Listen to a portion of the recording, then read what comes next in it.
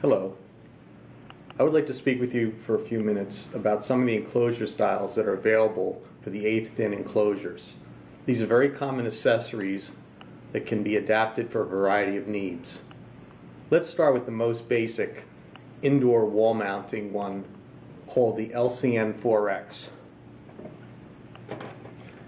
Here I'm showing you like a typical installation where one of the Mini Troll family or Intellect 69 family can be mounted within this enclosure.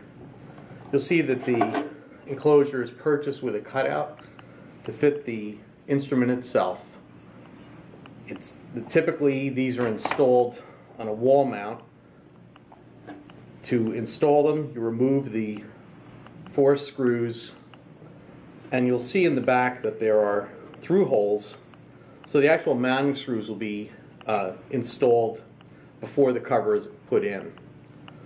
The plastics on these can be modified quite easily with hole saws to provide conduit entries, and it's important when selecting any enclosure that you decide on how you want to run your electric and signal cables before making modifications to the box.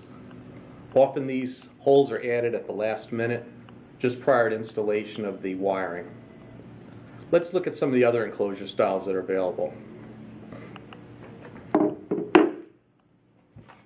The next enclosure is more suitable for outdoor use.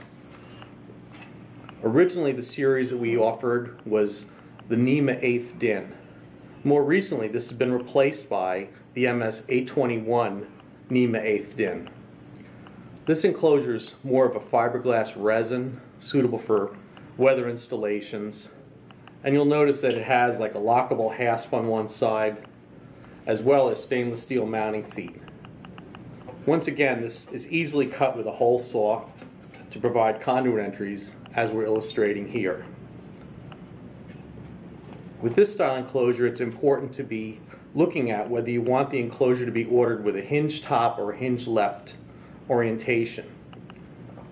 When planning your installation, it's important with these hinge styles that you allow adequate space on the side for the cover to fully open.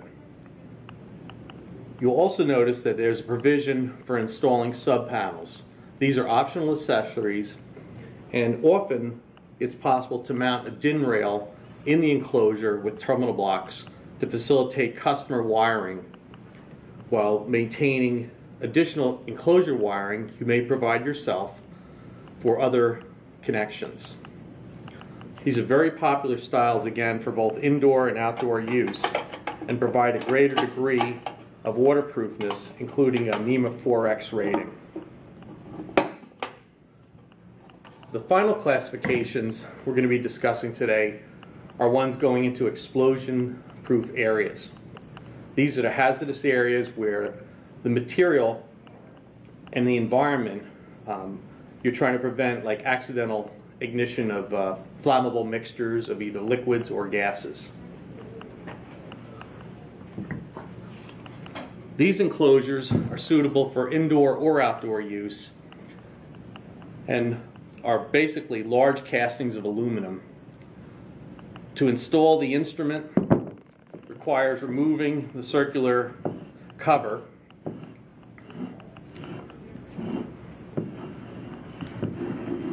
You can see there's a number of threads of engagement, making access to a sub-panel. Once again, the instruments would be located within the interior of this enclosure. It's important to realize that the cover cannot be opened during normal energized service. What this requires then is some operations, such as resetting the totalizer, may need to use magnetically activated switches where a special wand will be placed on the face of the glass to cause the totalizer to reset. You'll notice that there's a label on the side of the box listing the enclosure ratings and what hazardous areas they're suitable for. Once again, planning your conduit entries is important in any enclosure. This model, the XHV, does have conduit entries provided. Thank you very much for your attention, and feel free to contact us with any questions you have regarding your enclosures.